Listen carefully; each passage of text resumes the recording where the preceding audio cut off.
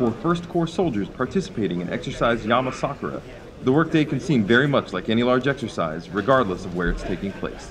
A hectic work environment, lots to do, and coordinating with your host country counterparts. But many of them have jumped at the opportunity to deepen their experience while in Japan and volunteered to attend cultural tours hosted by Japan's Northern Army.